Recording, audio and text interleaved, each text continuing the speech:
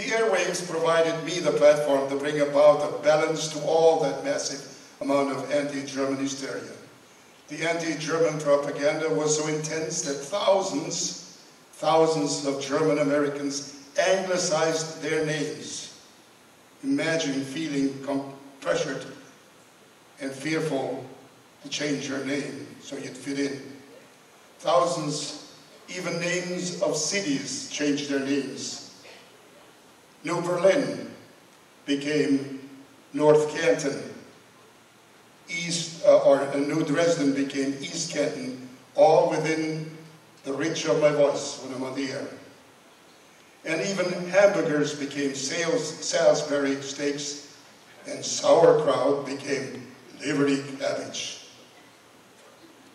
Tens of thousands of German Americans were incarcerated during both world wars, while at the same time about a third of our soldiers were German Americans, and you know many of the generals and the names that were German Americans.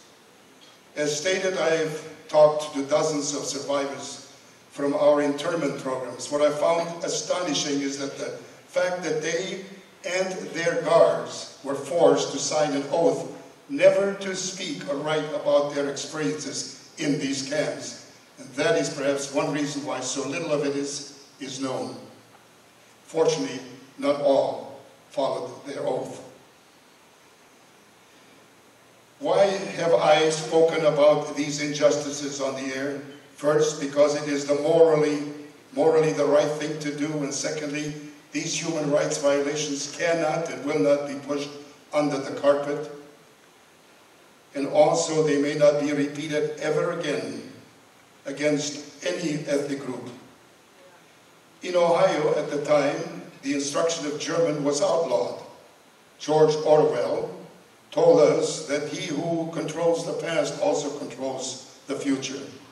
It is therefore imperative that we fully are cognizant of our true past.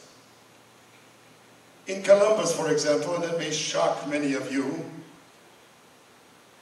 Columbus, Ohio, there were some 200 German breeds of dogs, such as German Shepherds, Schnauzers, Dachshunds, those are wiener dogs, and others who were stolen from the homes of their loving owners, killed and butchered and then buried in Schiller Park. The name of the park was then changed to Freedom Park. Now it is again known as Schiller Park and part of German Village in our state capital.